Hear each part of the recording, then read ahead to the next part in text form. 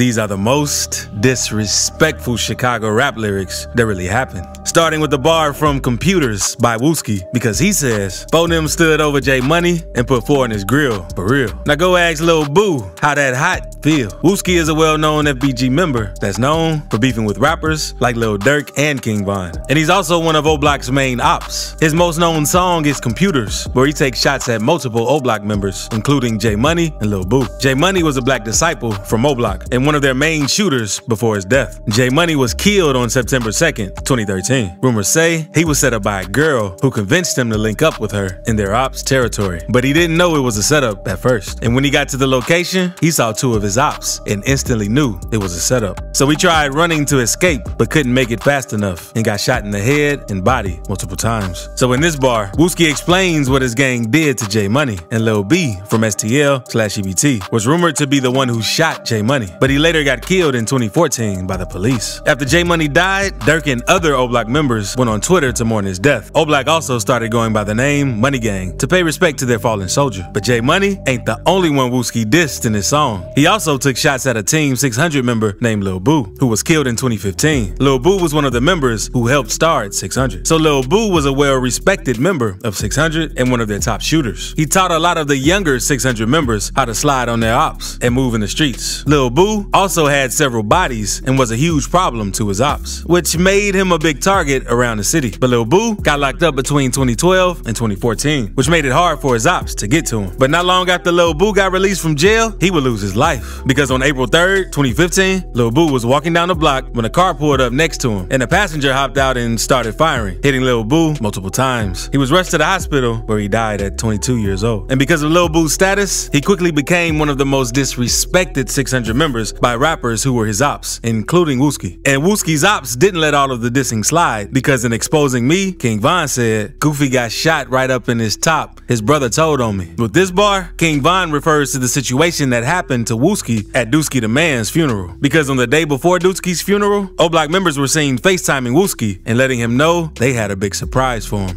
We gon' surprise. You talking about tonight. We gon' surprise, bro. So the day of Dooski the Man's funeral was tense, since everyone knew that something could go down at any moment. FBG Duck cousin Ruger said in an interview how he also felt that something was going to go down because there was a bad energy in the air. That's Dooski the Man.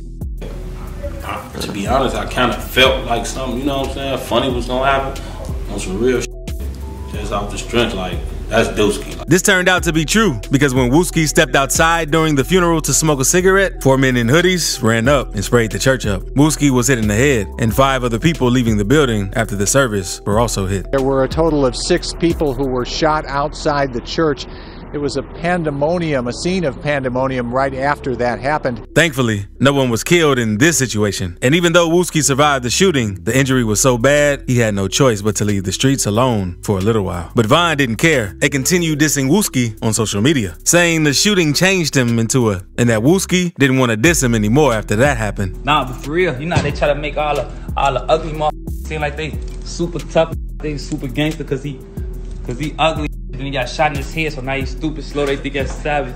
That's lame, don't nobody get shot in the head, that's goofy. And when Von said his brother told on me, he was talking about Big Mike, Wooski's brother. Because in 2014, Von was at a house party, and during the party, a dude named Malcolm Stuckey and some of his friends were mean mugging Von to try and scare him. But since Von was by himself, he didn't try anything. Instead, he went and recruited backup from Big Mike. So once he and Von spotted Malcolm hanging out by the porch, they opened fire. Unfortunately, Malcolm was killed in the shooting, and several of his friends were wounded trying to get away. Not long after, Von and Mike were both arrested and charged with 1 count of murder and 2 counts of attempted murder. So Von and Mike fought this case for almost the next 4 years. And the case was looking pretty bad for Von after Big Mike agreed to cooperate with the police and testify that Von was the one who fired the shot that ended Malcolm's life. And at the last minute, Big Mike refused not to take the stand. No other witnesses came to testify either. So the prosecutors didn't have much evidence to tie to Von. And at this point, it had already been several years since the shooting. So Von held his ground and was eventually acquitted of the charges, while Big Mike got sentenced to 28 years. TW Lil Twine also has some lyrics that go too far, because on 62 Dead Ops, he said, heard T-Roy got hit. Wada, he was trying to lurk. Said he tried to run, but he wound up tripping on that big Shirt. TW Lil Twine is a GD rapper from Taekwon World, and they're known to beef with O-Block and 600. So in this bar, Lil Twine is taking shots at T-Roy from O-Block, who was killed in 2017. T-Roy was a respected O-Block member and King Von's best friend, and T-Roy and Von would always go on drills together. T-Roy also supposedly killed several members from rival gangs, so he was a huge target in the streets. Because on February 15th, 2017, T-Roy was out looking for a rapper named TB from Taekwon World, but while searching for him, he ended up getting killed. Because T-Roy was out by himself that night and walked into a shoe store trying to find TB. But while he was in the store, he got spotted by FBG Brick, Duck's older brother. Brick was cool with TB, so he told him that T-Roy was inside the store. So when T-Roy went to leave, things didn't go as planned, since TB came inside the store and pressed him. But T-Roy couldn't pull his gun out fast enough, so TB ended up killing him. So in this bar, TW Lil Twine is rapping about how T-Roy lost his life while trying to find TB. T-Roy's death hit O-Block hard, so they were after revenge heavy. So T-Roy's brother, HK, got revenge for him a few months later, since he caught up with TB and shot him outside the same shoe store where his brother was killed. It's rumored when HK caught him, TB smiled and told HK,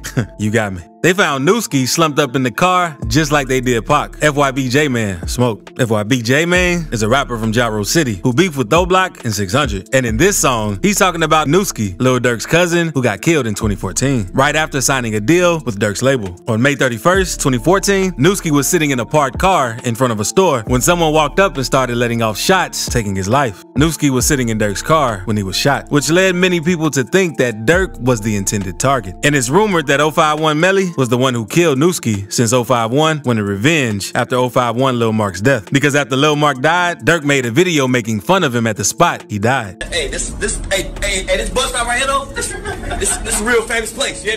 This is a real famous place, B. Hey, this bus stop, this is a real famous place, B. I ain't gonna lie to you. Which made things 10 times worse for him and anyone around him. That's why after 051 Melly died, Lil Durk started dissing him in songs. Because on Refugee, he said, "How you get killed when you partying?" And Melly was probably one of Durk's deadliest ops, because it's also rumored that Melly was responsible for killing Lil Durk's manager, Chino, since Melly went on IG Live talking about the situation and making fun of Chino. Just let me a piece. Yeah, Chino Burger, that's what they said. Get the out of here. And Melly was so out of hand that he was nearly beefing with the whole city, because one day he ended up getting into it with a dude named 007 Nate over a dice game. Melly responded by shooting up Nate's house while his baby mother and newborn child were inside. No one was hit, but Nate wanted revenge. So in September 2019, the day would come since the house party was being thrown by FBG in Gyro City to celebrate the passing of one of Duck's close homies. And Melly came to the party since he was cool with both gangs, but they warned him that his ops may be there, but Melly felt untouchable and came through anyway, knowing there would be problems if he came. And 007 Nate ended up catching Melly lacking and shot him in front of everyone in the house. That's why Lil Durk says, "How you get killed when you partying," basically making fun of Melly since they were sworn enemies. Durk also took shots at another one of his ops in Computer Murders, where he said, "Sneaking pics by Von mural, like Lil Bro won't come out and spin." He was sending a threat to FBG Cash with this bar, because Cash had snuck in taking a picture in front of King Von's mural to disrespect Von and his people. So Durk was trying to warn Cash that he shouldn't have done that. And 3 months after Durk dropped that song, FBG Cash ended up getting killed after getting shot while driving on the south side of Chicago. A South Side rapper was killed this morning after a gunman armed with a rifle opened fire on his car. 31-year-old Tristan Hamilton performed under the name FBG Cash. And before we move on to this bar from FBG Duck, subscribe real quick. But in FBG Duck Exposing Me remix, he said, he got caught in traffic. Baldo ain't get to finish his status. Baldo 600 was a member of the BDs that was shot and killed on East 63rd. He died on October 10th, 2018, just the day after Dusky the Man was killed. It's also been rumored that Waldo was killed in retaliation for Dusky the Man's death, because Waldo was allegedly there when Dusky got shot and killed. To make it even worse, rumors started spreading that Waldo was dissing Dusky on the internet, which led to immediate retaliation. That's why Duck says Waldo ain't get to finish his status. Now let's move on to a bar from Drilla, because in his Beatbox remix, he says, since Gino died, that back door ain't funny now, but it's free die, because he still needs to get gunned down. Drilla is another rapper from 051 Young Money, and aside from O-Block and 600, they're also known for beefing with THF. So in this bar, Drilla is dissing THF Gino, who was killed in 2021. On January January 27th, 2021, Gino was found dead in an elevator of some apartments. And the streets say Gino was killed by a member of his own gang, a man named Dada, who was real respected in THF. Police say around 3:25 p.m., someone in the apartments ran down on Gino and shot him multiple times. He was then rushed to the hospital where he died from the wounds. Demetrius Johnson, aka THF Dada, was later arrested for the shooting, and Dada's mom said she was the one who called the police because her son had a gun and was wilding out at the crib. Supposedly, she was also the one who called up Gino since he and Dada were close friends, and she thought that Gino would be able to calm Dada down and get the situation under control. So he showed up at the apartments to help Dada's mama out, but turns out he couldn't do much since Dada was heated and shot Gino 10 times. His mama also told the police that Dada heard voices, so this dude was really going through something. So in this bar, Driller made fun of THF for backdooring their people. That night we lost Kobe on the A block, had the Glock beside him, G-Herbo, crazy. In this line, Herbo is rapping about one of his close friends, Jacoby Jaron, aka Kobe. Kobe was killed around 4 a.m. on August 10th, 2013, after leaving a party that Herb was at, because after he left, he was shot several times outside of a McDonald's in Chicago. The death of Kobe hit Herb really hard, so he even went on to name his Ballin' Like I'm Kobe mixtape after him to pay respect to his friend. If you enjoyed this video, check this one out to see 7 rappers who got caught lacking on live.